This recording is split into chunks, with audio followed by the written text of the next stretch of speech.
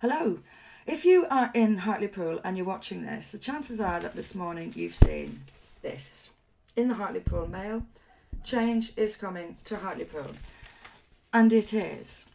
Now, over the coming weeks and months, you are likely to hear, particularly from the Labour Party, a lot of nonsense and rubbish about me and my party. So I want to say one or two things about this. On this website, you'll see a latest news category and a videos category. So in the interests of fairness and democracy, please listen to what I say and not what is said about me. And please read what I write and not what is written about me. What I advocate is not controversial, it's not radical, and it's not new. It's democracy. We must have elected representatives who listen to and represent the interests of the electorate.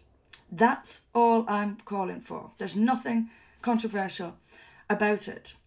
Now, what I want is a Hartlepool council that spends your money in your interest. Now, we have a lot of problems in this town. It needs cleaning up. It needs more police. Cleveland has the highest crime rate in England and Wales. It needs jobs. We need houses. We need a bed in the NHS. What I'm calling for is a return to bread and butter politics. The games that politicians play in the chambers must stop. They've forgotten about you. They think it's all about them. It's not.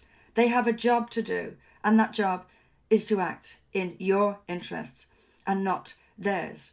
Now, I am completely open. I will answer questions and criticisms openly. I have a live stream on YouTube on Monday nights at 7:30. Please check that out. But I will also be launching a live question and answer session with residents of Hartlepool on Facebook soon. Please do keep an eye on this website for more details about that. But that's what I am calling for. For years, governments, the big two parties in particular, Labour and the Tories, have been completely ignoring you because they think they know better. Now, Brexit is a great example of that. People in many towns, including Hartlepool, voted to leave the European Union. But the big parties, particularly the Labour Party, thought they knew better. And then they went about trying to ignore your vote and get it overturned. But this happens across the board. Mass immigration is another issue. The people of this country have made it clear time and time again they want less immigration, but the political class isn't listening because they think they know better. They take your vote for granted. They assume you're going to go out and vote them back in again. So they think that it's perfectly easy for them to ignore you. It has to stop. This arrogance from politicians has to stop. Again, what I'm proposing isn't radical. It's a return to bread and butter politics, which is making your streets clean and safe. Making sure you have a job, a decent house, good school for your kids, a hospital bed in the NHS when you need it. That's the job of government. That's where they should spend your money, but they don't. They waste it and then cut your services. It has to stop, and we can only stop it when we change how we vote and we don't listen to lies and propaganda from the main parties who have a self-interest in this. They don't want any competition. They don't want other parties or political groups breaking through to challenge that status quo. Change is coming. It has to.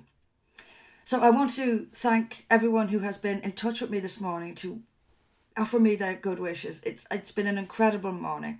And I want to thank people across Hartlepool in general for contacting me either to ask for help or to extend their support. It's heartwarming and I really am truly grateful. So please do keep coming back to this website. I'll be updating it a couple of times a week from now on. And instead of listening to what other people say about me, listen to what I say myself. I think you'll find that you agree with quite a lot. Keep coming back to this website. Thank you all for your time, and I hope to hear from and speak with as many people in Hartlepool as I can in the coming months. Thanks for your support.